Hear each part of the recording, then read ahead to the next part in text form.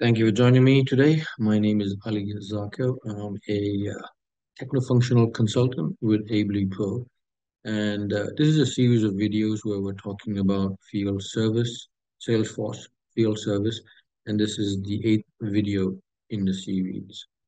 So today about we're going to be talking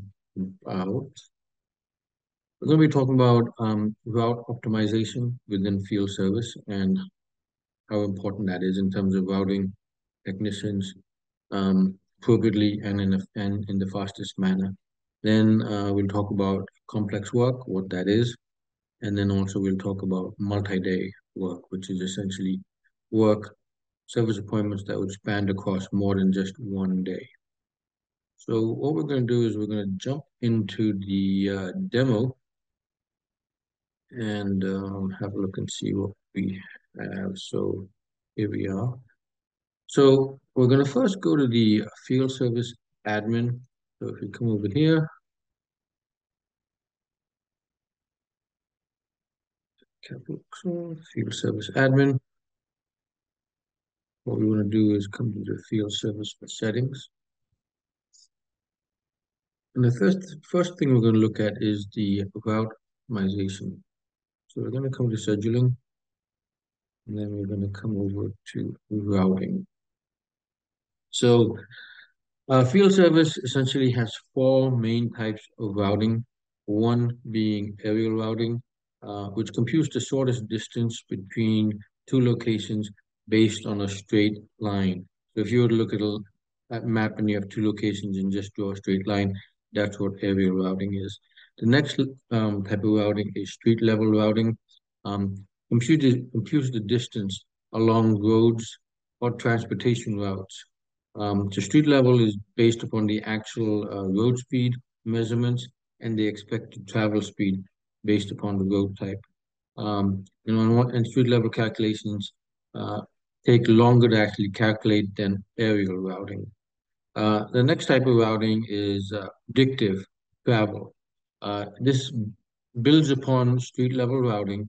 It incorporates time of the day data into the calculation, so it factors in traffic and things of that nature.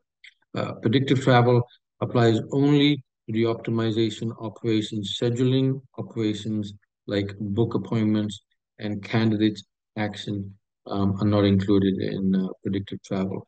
The next is point-to-point predictive routing. This is the newest type of routing that's available in field service. And what that does is estimates the travel time using the exact service appointment location and considers the time of the day. This routing is used across all scheduling and optimization operations. So once again, this is where field service is going towards, and point-to-point predictive routing will be replacing predictive travel and street level routing. As of right now, it is those other options for routing are available.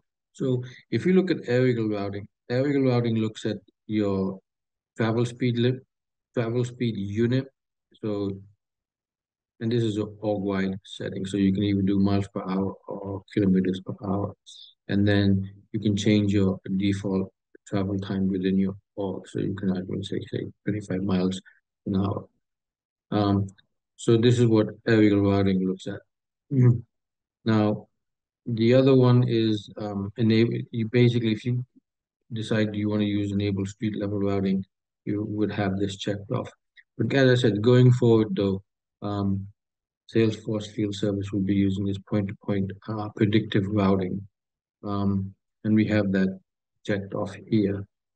And then also, if you want to calculate travel and break times when it's doing the optimization for the routing, you have these checked off. So as of right now, these are by default checked off within field service.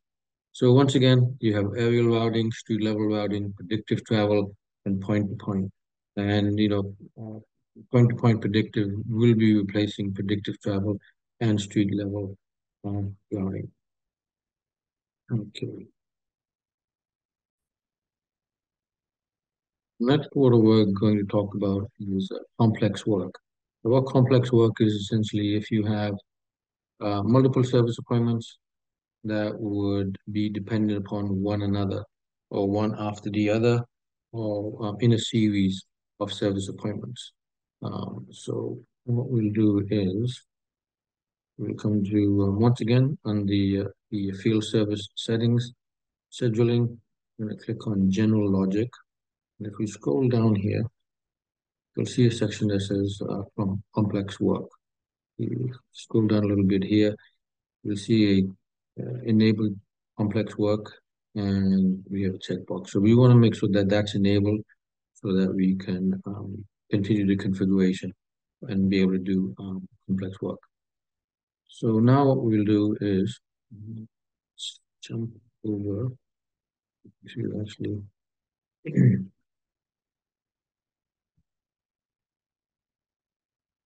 we're going to go to the setup, and we're going to go to the object manager. We're going to go to the service appointment.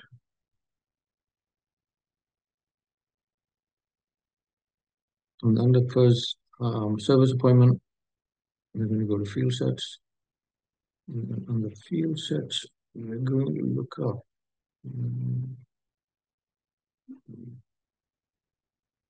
service.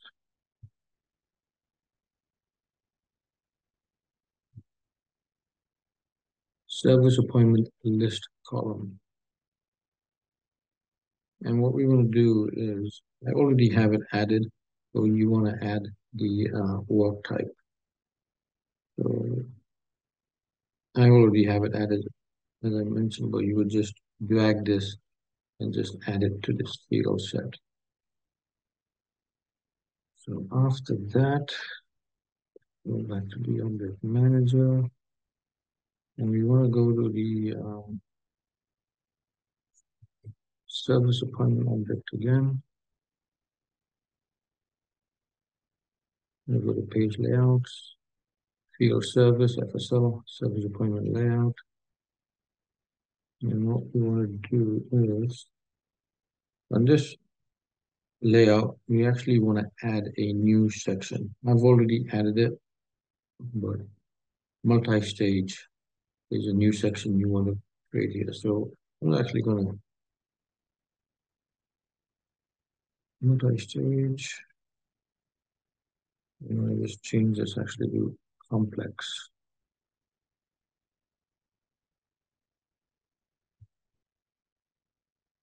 Complex work. You can keep it one column. The other thing that you want to do is make sure that the height in pixels is 600 at least.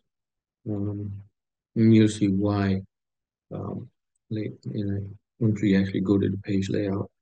The other thing that we want to do is after you've added that section there, we want to come to the field service, pardon me, FinancialForce pages, and we want to add this right here. It's VF739 complex work. Once again, I've already added it, or you would just drag this down here and add it to the complex work section. After you've done with that, we would save it.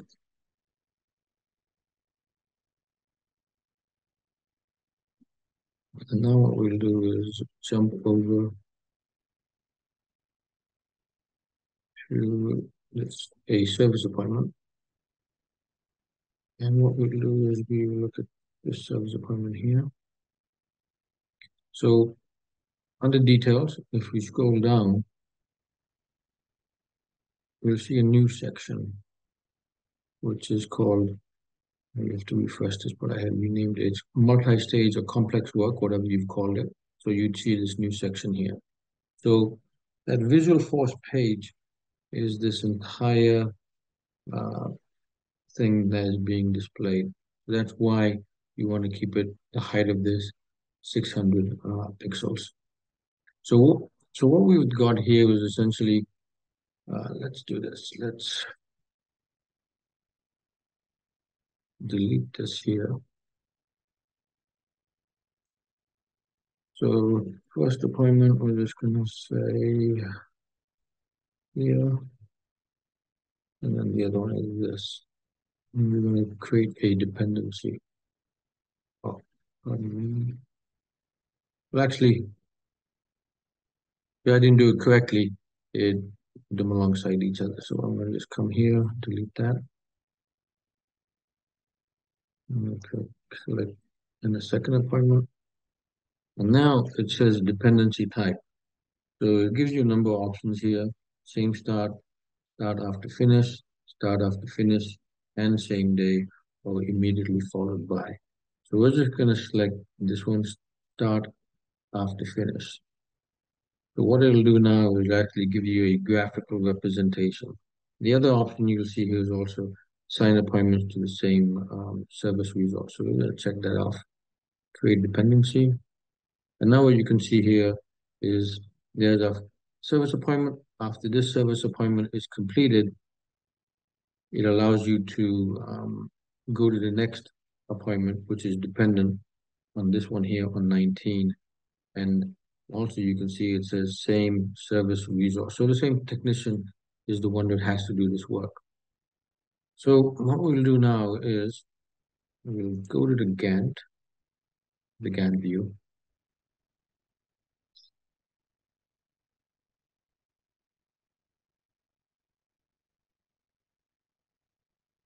And if you notice over here, we have service appointment 19 and service appointment 20. And you'll notice this icon here, which is basically like a chain link saying that this appointment has a dependency, and also um, service appointment 20 has a dependency. So what we can do is we can come here. What we do is actually click this one here, click this one here. There's a number of ways you can do this. You can do candidates, you can do schedule. But we're just going to click up here on schedule. And what that should do, it should put those two appointments on the Gantt, one following the other. Let's click on that again. As you can see over here, it's calculating it. So if we just hover over it, the service appointment, you can see here, service appointment 19 is first, and then the second appointment is service appointment 20.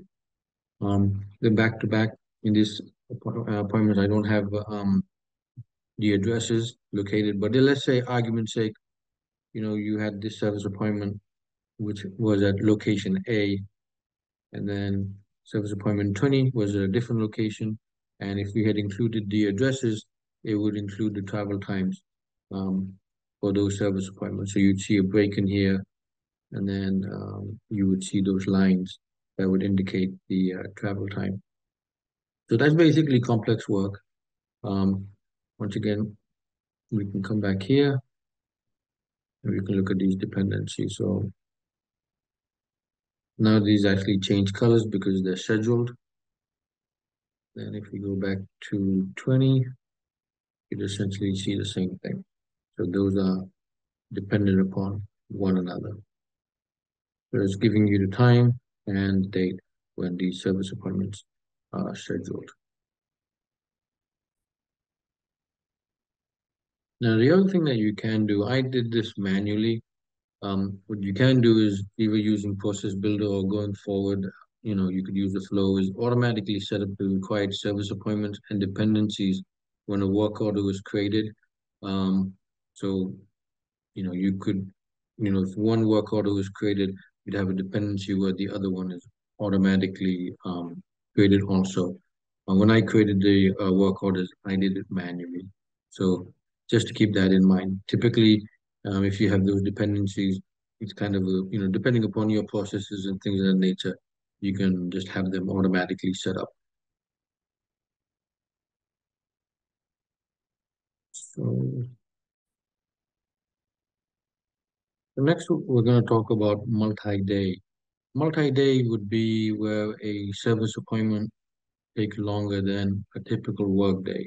So let's say our typical workday is 8 hours. But we have a service appointment that would take 20 hours.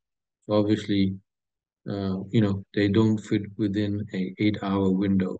So, if you had 20 hours, that would be a service appointment that would span across 3 days effectively. So this is where under Gantt, as well as just scheduling the work, that's reflective. Like you've got one service appointment, but it would expand across more than one day or more than one work day. What we want to do now is just check a setting. So what we want to do is we want to come to the field service admin section, and then under scheduling, uh, general logic, and here you have an option or you have multi-day service appointment field. Right now it's set to the default, which is a standard field, which is multi-day. If there's calculations and formulas, you can create a custom field, and then based upon that, if it's checked off, then you could do certain things also in terms of calculations, automatically creating certain scenarios that might fit for your organization. So what we're going to do is we're going to come over to work types. Actually, before we go to work types, I want to check. So we want to come to setup. Let's click on home. We want to check permission sets. I'm logged in as an administrator, so I have this particular permission set by default. But if you have dispatches, you just want to make sure that they have this permission set, or if you have a manager and they want to be able to do particular type of scheduling, you just want to make sure that they have this permission set. So we want to come to permission sets, and you want to go to field service dispatcher permissions, and then we want to scroll down a little bit, and we want to go to custom permissions, and we will edit this. As I said, I am an administrator, so I do have this already, but this is just a good thing to check and make sure your whomever is going to be scheduling potentially multi-day appointments has this permission. So what we want to add is this FSL long-term view. So if the user or users don't have this, that is what you need, long-term view. So you just want to make sure you have that, and then obviously just save that permission set. So what we're going to do now is we're going to go back to the admin page.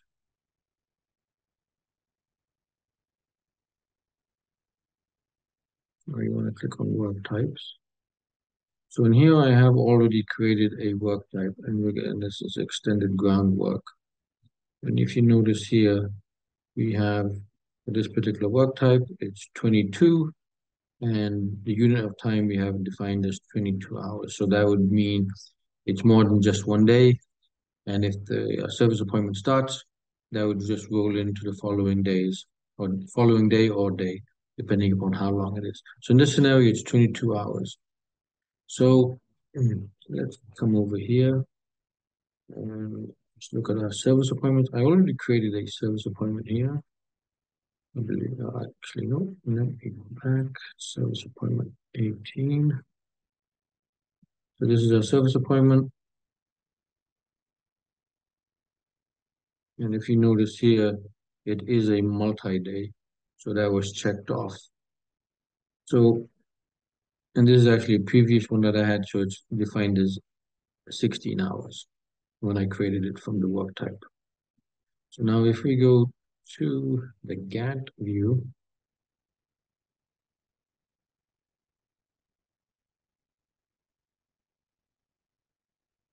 we'll keep these two service appointments and let's see what the system does.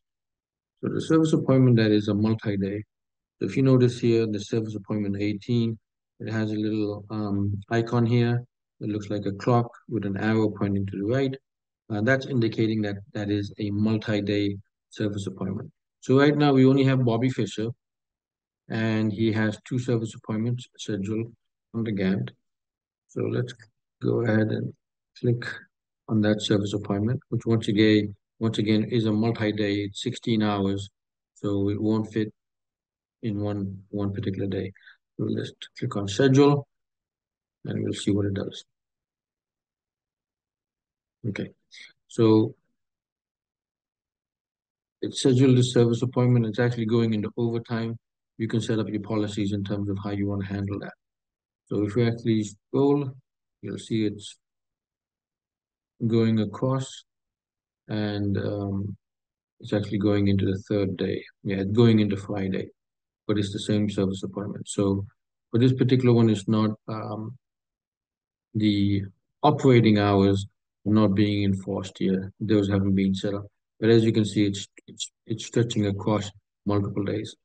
Um, so that's basically multi-day um, service appointments, and that's how you would, configure it and set it up. Um, I think that's pretty much it. So once again, we covered route optimization or routing options that we have, complex work, which is what we have right here, these service appointments. We have those chain links here. And then the final thing that we looked at was multi-day. And once again, multi-day is, as you can see in the GAN, it has a separate icon saying that it's being extended out over multiple days. So that's the end of the demo. Um, Hopefully that was helpful for you. If you have any questions, feel free to ask us. We'd be more than happy to respond to your questions, um, large or small, whatever the case may be. Once again, thanks for joining us today. Here is our contact information at AblyPro, phone, email, and our social media locations that we have. So once again, thanks for joining me and have a good day. Thank you.